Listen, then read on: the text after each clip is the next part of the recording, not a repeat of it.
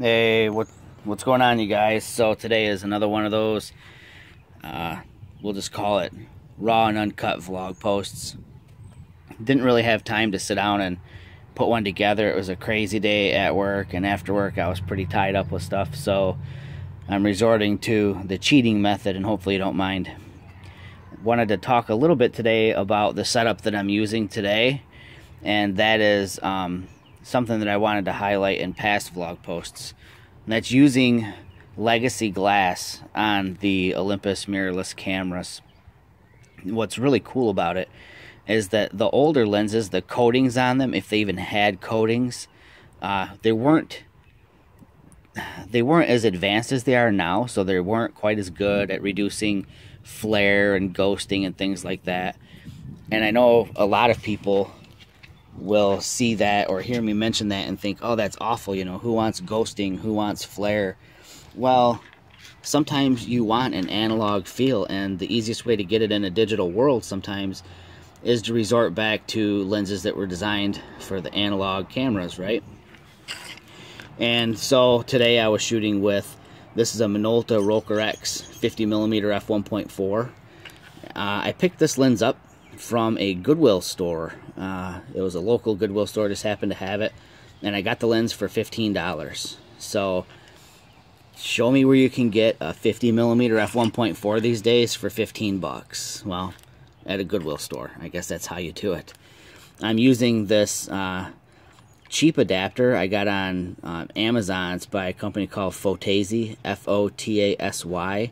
I also use the brand Photodiox. I love Photodiox products, and I'll actually put a link to find them on Amazon in the bottom of this video. How about that?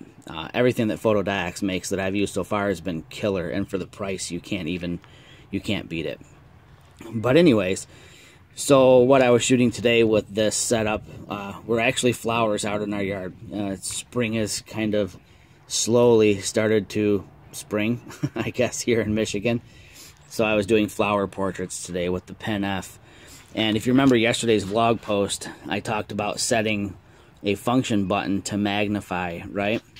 Another tip that I can offer for people that even gives you another level of accuracy when it comes to manually focusing is if you have multiple function buttons on your camera. So like I've got function 1 button right here, and then on the front of the camera down here, this button would normally be assigned to depth of field preview on this camera, but I don't use depth of field preview, so I reassigned it and set it to focus peaking. Now you're probably thinking, okay, we'll just use focus peaking for manually focusing these lenses, right?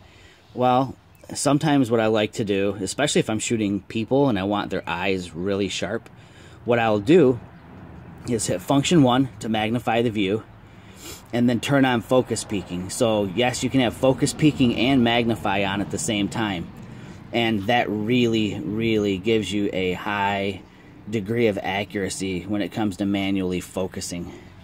And again, you know, just kind of another one of those tips that I wanted to share.